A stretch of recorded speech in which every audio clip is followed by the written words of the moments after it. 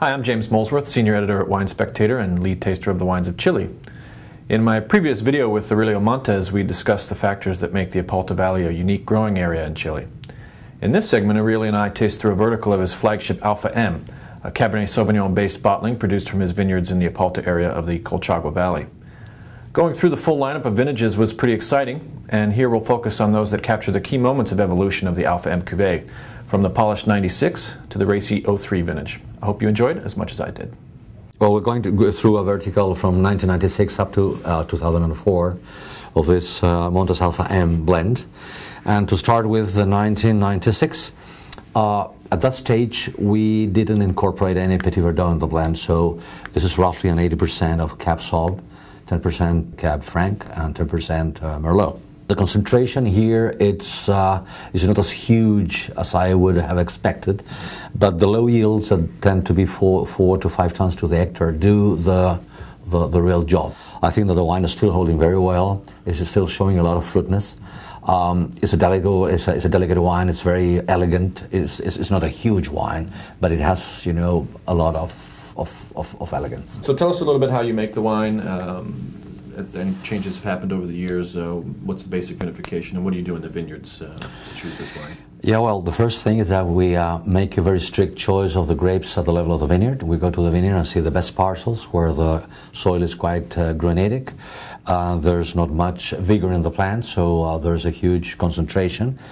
After the selection is made, we wait for full ripeness. You know, of course, that we think that to achieve a real good wine with a big expression of its real fruit and soft tannins, you need to wait longer than we used to do in old days. We use sorting tables at the level of the clusters and then at the level of the berries one by one. So if there's any rot or any sort of problem, we get rid of that nasty part of the cluster, or we take the specific berries that are not, you know, at the level of the quality. So at the end, what we have in the tank is pure good fruit. Now let's move to the 99. Which again was a dry and warmer year, so we could ripe the grapes more than usual. At what point did you change the varietal makeup in the wine? You started with the predominantly Cabernet Sauvignon and Cabernet Franc in the early days, and then that recipe has changed a little bit. The first move towards something different within the blend of the Alpha M was in 1999, the precise wine that we have now. And we incorporated a 5% of Petit Verdot that we planted in the slopes, in Apalta slopes as well. And it has been behaving so well, you know. We still have a lot of fruit. The wine has the meatiness that it didn't have the previous year. And it has this tiny little spiciness there that it's revealing the presence of the Petit Verdot, which is what I call a more wilder part of the blend. I think that as we move along in the different vintages, I think that we're getting lots of extra things. We're getting another variety into the blend. The vines are older and they're self-balanced, and the winemaker is older as well. So everything adds just in this case. A little bit older and wiser. Wiser is the key part. So now we have the 2000 vintage, but tell us about the 2000 Alpha M.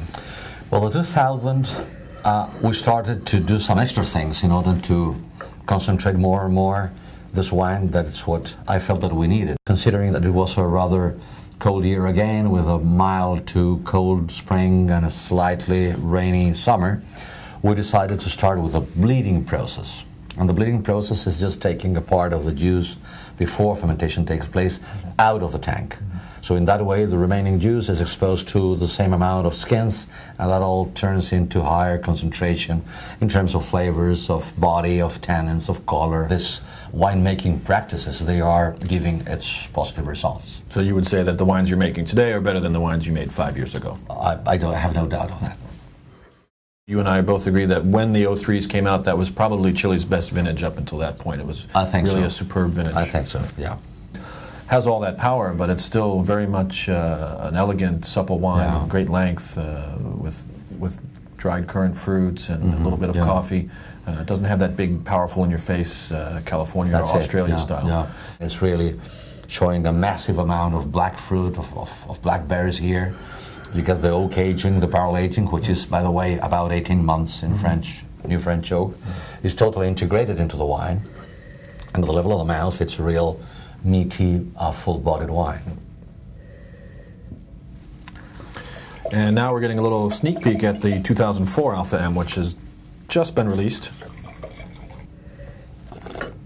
But it's very much in the Alpha M style, which after 8 vintages here really gets defined. It's a wine of power but elegance at the same time, and the fruit profile is red currants, black currants. There's a nice minerality there. There's a toasty aspect to it, but your oak is integrated and it's judicious. Yeah, and it's really a wine that delivers both power and balance at the same time. Yeah, of course. We have some tools to work with in the years that you know that it will be complicated. Watering, canopy management, crop thinning, taking out the clusters that you know that they are too many in the vineyard.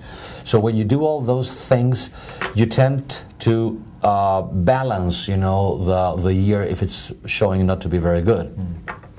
I think that 04, it's one example of this. The year wasn't bad, but it wasn't the best of all. So we could do some practices during the growing season that is showing at the end that the wine is pretty well balanced and in the style that normally shows. Well, I appreciate you bringing the vintages in. I asked you when you got here today how often you do a vertical like this, and you said almost never, it's too expensive. So thanks for bringing a complete vertical of your Alpha M, and we appreciate your time. And well, I really enjoyed it. Cheers and... Cheers. Thank you.